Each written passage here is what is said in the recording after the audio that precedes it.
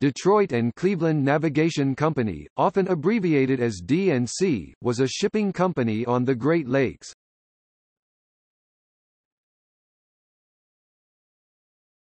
Topic: Operations. The main route was between Detroit, Michigan, and Cleveland, Ohio. Routes also lead to Buffalo, New York with the purchase of the Detroit and Buffalo Steamship Company in 1909. Charters and day trips were also offered. Most scheduled sailings were overnight sailings, landing in the morning after departure. Each ship was painted with a black hull and white superstructure and white lettering. By 1949, the ships wore all white paint with blue lettering.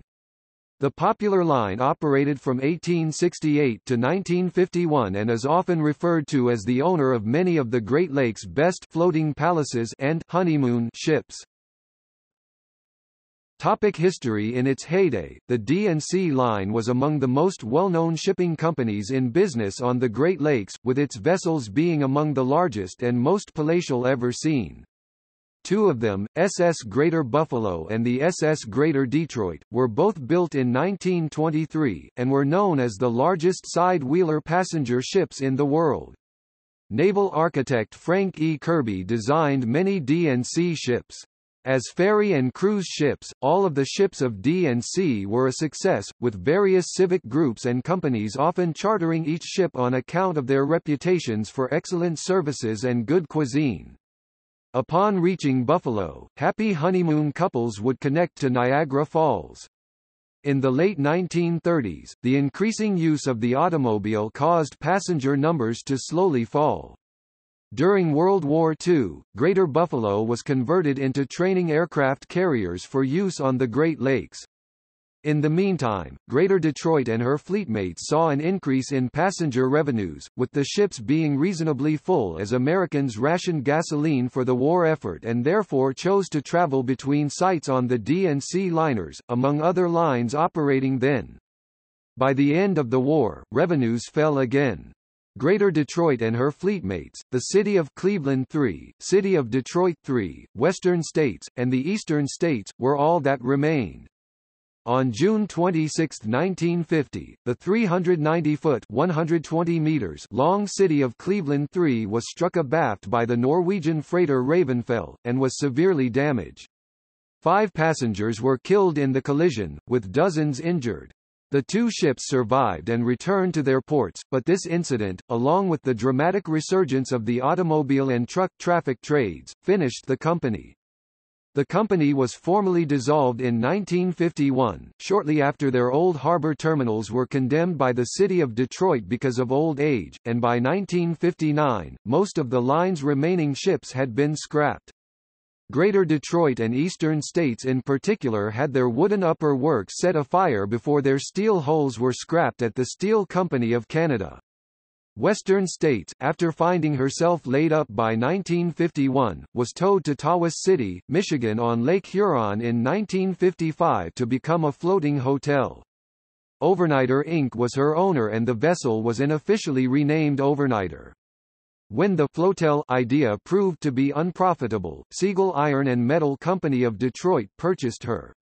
After a dockside fire in 1959, she was scrapped by Michigan-based Bay City Scrap Company at the old Davidson shipyard.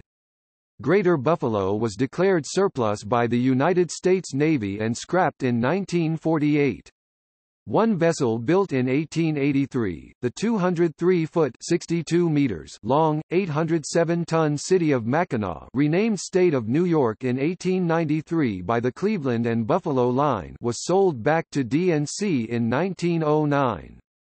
The City of Mackinac was later converted into the floating clubhouse of the Chicago Yacht Club from 1936 to 2004 and was the last known vessel of the D&C line to survive.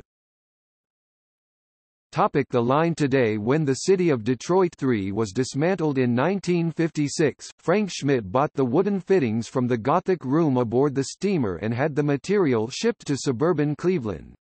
After his death, the Dawson Great Lakes Museum on Belle Isle in the Detroit River acquired the woodwork, and a part of the large and elegant room was preserved there as a reminder of the D&C line's past glory days. It was not until the arrival of the German Hapag ship C. Columbus in 1997 that such large and well-accommodated overnight passenger ships had been seen on the Great Lakes. Along with the Hudson River Day Line, the Georgian Bay Lines, Great Lakes Transit Company, Canada Steamship Lines, Fall River Line, Old Bay Line, among other lines, the D&C line is considered to be among the major passenger shipping companies of America's inland and coastal waterways, and as such was a people mover and a catalyst for the development of numerous towns and ports at a time when better automobile and trucking routes, along with larger bridges, were yet to be built and established.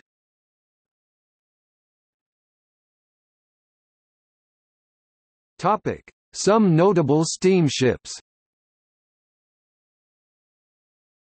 City of Detroit 3, 1912 to 1957. Eastern States 1901 to 1957. Western States 1902 to 1959.